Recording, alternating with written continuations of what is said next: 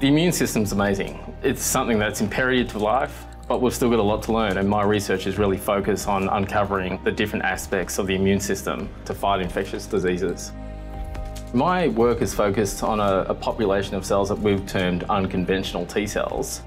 The benefits of unconventional T cells is they're the same from person to person. So if we can develop strategies to treat human diseases that will be effective in everyone. One of the unusual features of these cells, when they see an infectious organism like TB, they can rapidly respond. Even within minutes to hours, they can release these molecules and help wipe out an invading pathogen.